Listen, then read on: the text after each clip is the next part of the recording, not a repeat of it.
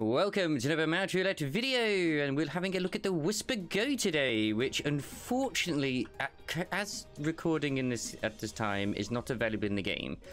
This was part of the Yokai Watch crossover event, which they have done twice so far, which was a massive, grueling task of farming medallions to get pets, to then farm medallions with those pets to get mounts.